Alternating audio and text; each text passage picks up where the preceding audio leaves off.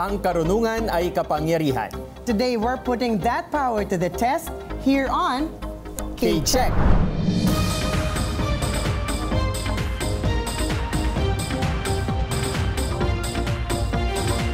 Hello everyone, I am Jules Giang. Ako naman po si Attorney Gabby Concepcion, and this is KCHECK. The search continues for those na gustong sanayin at palawakin ang brain power nila through competition. Kaya ba nila ang brain workout na inihanda natin for them this season? Ang mga may kaya ng workout na yan, aabot hanggang final week of competition at isa sa kanila ang tatanghaling KCHECK champion. 4 na contestants ang dadaan sa ating Karunungan Check sa araw na ito. We start with Marvin. Marvin is a civil engineering student of TUP Manila. His hobbies include watching anime and playing guitar. He's also an active member of the music ministry in his church. Next, we have Maria Kyle. Maria Kyle is a 4th-year secondary education student of Colegio de San Gabriel Arcangel of Caloocan. She enjoys listening to podcasts and watching TikTok videos. Up next, we have Sofia. Sofia is a BS Clothing Technology student at UP Diliman. She is a lover of 1950s inspired fashion and the black and white color palette. She's also a Latin ballroom dancer competing in the National Dance Sport Championships in the UAAP. And finally, we have Stella. Stella is a senior economics student at UP Diliman. Her hobbies include watching movies, doing graphic design and art, and traveling. These 4 will be competing under the watchful eyes of today's KCHECK panel of experts. First, we have Professor Ricky Nelias of the Institute of Chemistry, UP Diliman. And we have Professor Luisa de Leon Bulinao, former chair of the Department of History, also at UP Diliman. And science high school teacher, quiz show champion, and author of textbooks and reviewers, our very own Quizmaster Jose Ramon Lorenzo. At ngayon, contestants, this is round 1. Get ready to buzz in and collect those points. But make sure you wait until you are acknowledged by the host. Correct answers are 10 points each. Let's begin.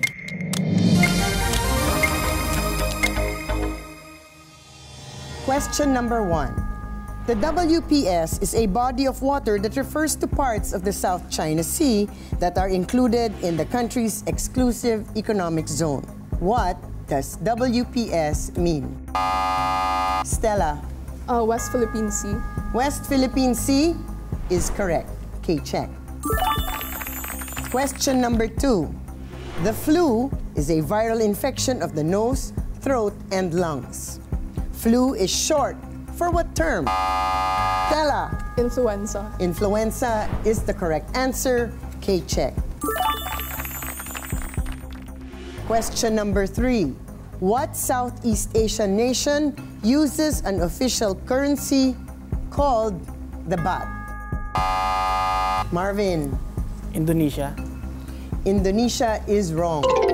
Stella. Thailand. Thailand is the correct answer. KCHECK. Question number 4. In math, what number is 80% of 200? Stella. 160. 160 is the correct answer. KCHECK. Question number 5. The PGH is the laboratory hospital of medical science students enrolled in the University of the Philippines. What does PGH stand for? Sophia. Philippine General Hospital. Philippine General Hospital is the correct answer. KCHECK. Question number 6.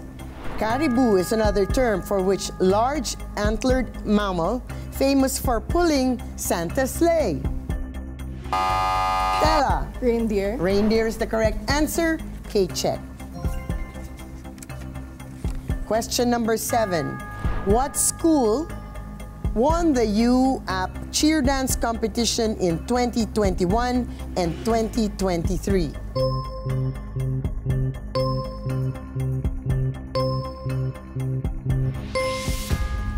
This school is not represented by any of the schools here today. The correct answer is FEU, or the Far Eastern University.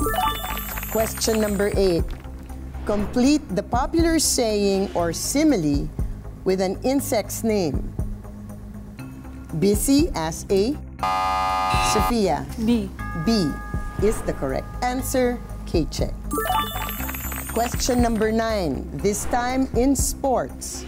What term may mean to slam the ball to the ground in the end zone in American football or to hit the ball with force to the opponent's court in volleyball? Maria Kyle. Spike. Spike is the correct answer. K-check. Question number 10. In the films She's the One, My X and Y's, and Every Day I Love You, which actors starred with Liza Soberano? Marvin? Enrique Hill. Enrique Hill is the correct answer. Question number 11. What does the Ka in Kamanava stand for? Maria Kyle. Caloocan. Caloocan is the correct answer. K-check. Question number 12 and the last question for this round. From the Latin term for bookstore, what general term refers to a building or room containing collections of books? Stella? Library. Library is the correct answer. K-check. And that's it for our first round. Maraming salamat, attorney. So after that round, leading si Stella with 60 points, followed by Sofia and si Maria Kyle with 20 points, tied sila dyan. And si Marvin naman merong 10 points. Okay, so chichikahin muna natin yung mga contestants natin. We start with you, Marvin. So medyo madalang na, no, na nakakarinig tayo ng mga kabataan na very active sa church activities. Pero very interesting itong music ministry that you are involved in. So tell us more about it. So ako po ay kasama sa praise band ng aming music ministry. Especially humawak po ako ng gitara. Ako po yung nagli-lead ng gitara sa amin. And also, I'm also a member of our choir. So yun po ako naging active sa aming church. Sa church po namin. Napaka-inspiring, di ba? Sana mahawa, ma-inspire din ang ating mga viewers natin. Mapunta naman tayo kay Kyle. Bilang isang future teacher, palagay mo ba pwedeng maging educational tools ang pakikinig sa podcasts at mga TikTok videos na actually hobbies mo talaga? Yes po, kasi po sa society natin nowadays talagang more on technology na po. And then yung mga kabataan po, pag nakikinig sila ng podcast like that, may natututunan po sila or nakukuhang aral using that social media tools po. So, kailan ka magkakaroon ng podcast? Para matuto naman kami sa'yo. Produce tayo, attorney. Gawin natin podcast ng KCHECK. So, maraming salamat, contestants. Get ready because we're going now into round 2. Dito sa pagbabalik ng KCHECK.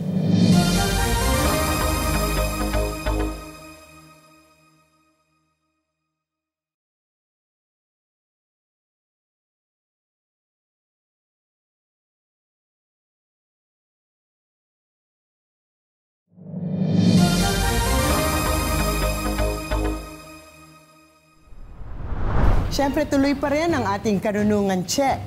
At this point, we have Stella with 60 points, Maria Kyle and Sofia with 20 points each, and Marvin with 10. Okay, so bago tayo mag-proceed sa next round natin, tutuloy natin ang ating chikahan with our contestants. Ngayon naman si Sofia. Si Sofia ay isang competitive dancer. Okay, so paano ba pinaghahandaan at anong disiplina ang required kapag ikaw ay sumasabak sa dance sport? At isa pang question, ikaw rin ba yung nagde-design ng mga sinusuot mo? Okay, for the first question po, siguro it would depend. Go ahead. It would depend on the kind of competition. So pagdating sa UAAP, since it's a ballroom formation competition, mas challenging actually yung preparation for that since each team is comprised of say 8 to 10 pairs of dancers. So kailangan lahat kayo present all the time. Kung hindi mabubuo yung routine. But when it comes to competitions na one couple lang kayo, syempre mas madaling mag-adjust pagdating sa schedule. But kailangan pa rin very disciplined all the time and very committed sa training. And for my outfits, may times na nagde-design ako, and actually right now, I'm also preparing for a fashion show for my batch's graduation fashion show. Wow. All around. Oo nga. She's with free plugging on KCHECK. Yes, yes. So I guess, na sasama mo yung inspiration mo na 1950s fashion dun sa mga damit. And ballroom as well. Yung collection ko rin po actually for the graduation fashion show is inspired by my dance sport journey. Galing. Invite mo kami dyan, ha? Alright. Basta siguradong pupunta ka. Oo naman. Papaimbita ka. But anyway, tanungin naman natin si Stella. Ano naman ang paborito mong lugar na napuntahan na? And ano ang dream destination mo and why? Alright, so I think yung pinaka-paborito kong destination is La Union, or LU as we call it. I think ito yung dream ko noon, nung papasok ng college pa lang, I wanted to visit LU. So thankfully, I was able to visit with, my friends and my families, and I really love it kasi, the food's great, the beach is great, the parties are great, and also, it really showcases the beauty of the Philippines as well. But I think my dream destination would probably be London, UK. I don't know, I've always been a fan of One Direction. So ever since, I always loved London. I've always wanted to go and also visit the different places there. From But it's LU so to London. cold there. Yes. From sun to the cold weather. The cloudy London. Diba? But anyway, di ba? It's always nice to talk to our Yes. contestants, no? But it's now time for round 2. Contestants, get ready to buzz in, but make sure you strategize. At laging tandaan, wait to be called before your answer, otherwise your answer will probably be not considered. Correct answers are worth 20 points each, but you will lose 10 points if you answer incorrectly. Let's begin. Let's begin. Question number 1. In mythology, who is the goddess who protected all the women of Rome and was worshipped as queen of the gods? Stella. Hera. Hera is wrong. Maria Kyle. Athena. Athena is wrong. Sophia. Venus. Venus is wrong. Marvin, may chance ka pa mag-steal. Okay, the correct answer is Juno. Question number 2. In geometry, what term refers to two angles whose sum is 90 degrees? Maria Kyle. Right angle. Right angle is wrong. Marvin. Complementary angles. Complementary angles or complementary is correct. KCHECK. Question number 3. Usually called the fourth state of matter, what do you call an electrically conducting medium in which many of the electrons wander around freely among the nuclei of the atoms? Marvin. Plasma. Plasma is correct. KCHECK. Question number 4. What term refers to a recording of a person that has been convincingly manipulated to misrepresent them as doing something that was not actually done, typically used maliciously?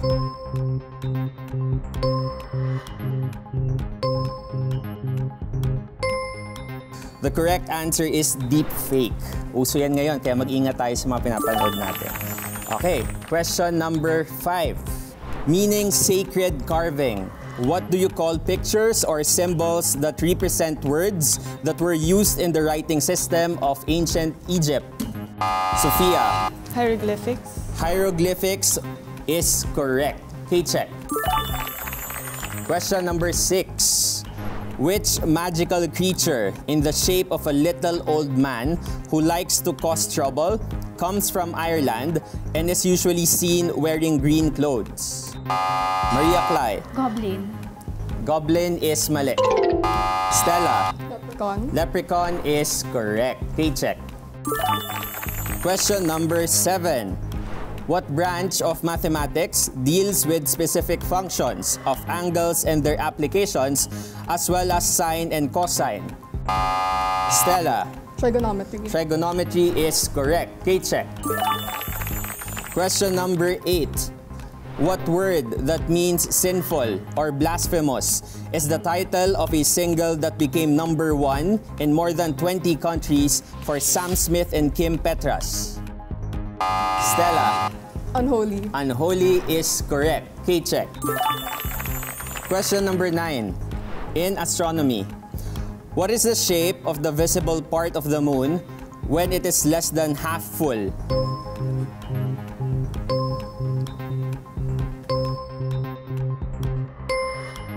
The correct answer is crescent.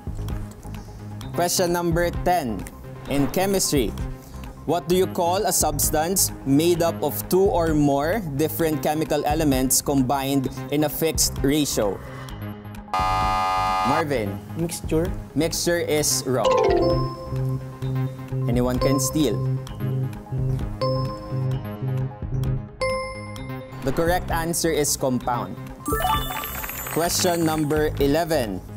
What is the title of the German fairy tale about a brother and a sister who are abandoned in the forest and fall into the hands? Stella. Hansel and Gretel. Let me proceed with the question. Fall into the hands of a witch who lives in a house made of bread. Your answer is Hansel and Gretel. That's correct. KCHECK. Last question for this round. In music, which Greek term meaning heavy sounding refers to the male singing voice between tenor and bass? Sophia. Baritone. Baritone is correct. KCHECK. And that ends round number 2. Just to recap, after that second round, we have Stella with 130 points, followed by Sophia with 50, Marvin with 40, and Maria Kyle with a little bit of catching up to do. Tama, hindi pa po tapos ang laban. Ultimate pagalingan na sa pagbabalik ng KCHECK.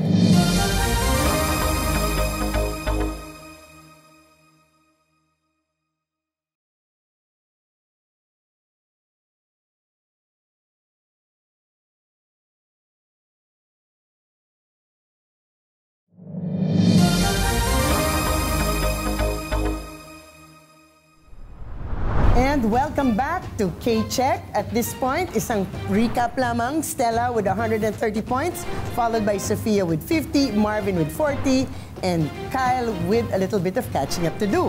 Pero meron pa tayong paparating na ultimate pagalingan round. Let's go for those points and for the win.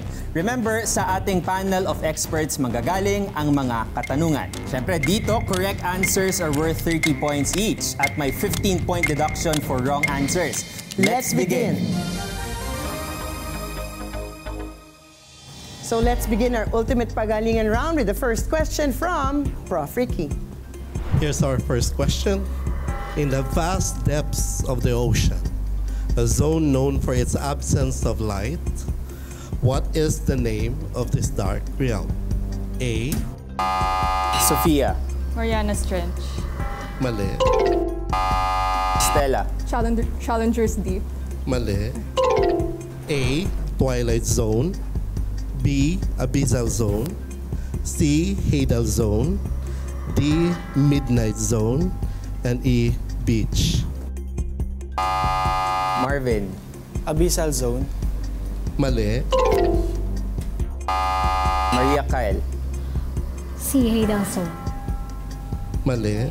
Correct answer is Midnight Zone, or known as Abyssopelagic Zone, which is characterized by complete darkness and extreme pressure. Prof. Lou. In Philippine history, who was the last Sultan of Sulu? Letter A, Sharif ul Hashim. Letter B, Sultan Kamalud Din. Letter C, Jamalul Kiram II. Letter D, Harun R. Rashid. And letter E, Haji Buto.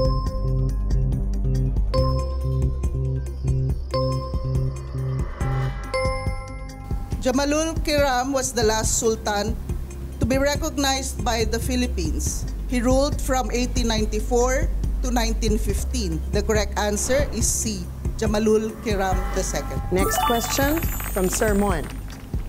We now go to mathematics. What do you call the angles that lie opposite each other when two lines intersect? Stella. Vertical angles. Vertical angles are angles that lie opposite each other when two lines intersect, and they are congruent. Vertical angles, KCHECK. Back to Prof. Ricky. Okay, math ulit tayo. What do you call a polynomial with three terms? A. Stella. Trinomial. A polynomial with three terms is called a trinomial. KCHECK. That was quick. Prof. Lou. In Philippine geography, as of 2019, which region is the smallest with an area of only 619.57 square kilometers? Letter A, NCR. Letter B, CAR. Letter C, Davao Region. Letter D, BARM. Letter E, SOC Sergeant. Stella. A, NCR. The National Capital Region, known as Metro Manila, is the capital region and largest metropolitan area of the Philippines. The correct answer is letter A, NCR. KCHECK. Back to you, Sir Mon. Next question is in books. Which female Japanese organizing consultant and author wrote the book The Life-Changing Magic of Tidying Up? Letter A, Naomi Osaka. Letter B, Marie Kondo. Letter Sophia. B, Marie Kondo. Marie Kondo wrote many books who have been bestsellers, especially The Life-Changing Magic of Tidying Up. Marie Kondo, KCHECK. Prof. Ricky. Sa life sciences naman tayo. During glycolysis, glucose is broken down into pyruvate. In which cellular compartment does glycolysis take place? A, nucleus. B, mitochondria. C, Marvin. Mitochondria. mali. C, endoplasmic reticulum. D, cytoplasm. E, cytosol.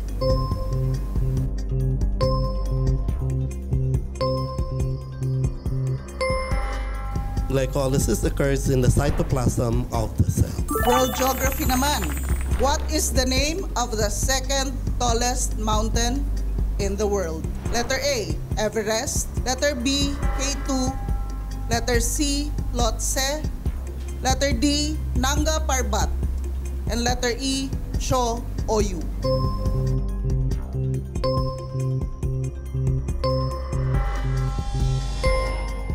K2 at 8,611 meters above sea level is the second highest mountain on Earth after Mount Everest at 8,849 meters. Sir Mon. We now go to sports.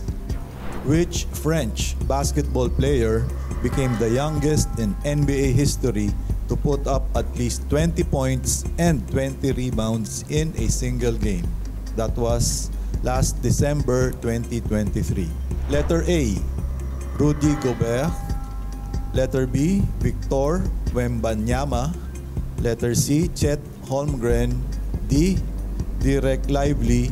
Letter E, Jaime Jaquez.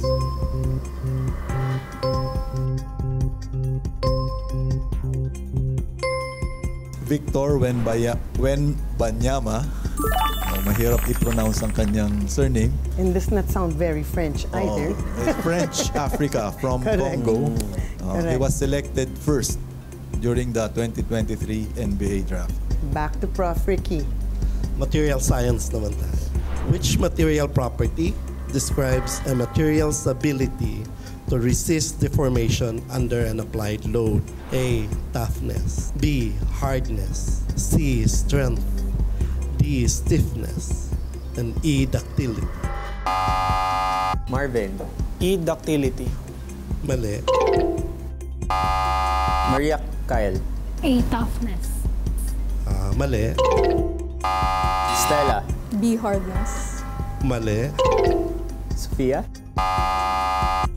D, stiffness. Stiffness, KCHECK. Prof. Liu. In Asian history, who launched the Cultural Revolution in China? Letter A, Chiang Kai-shek. Letter B, Mao Zedong.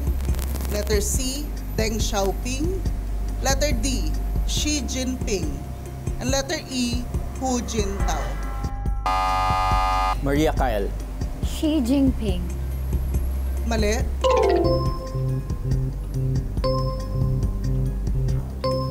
Anyone can steal. Time's up.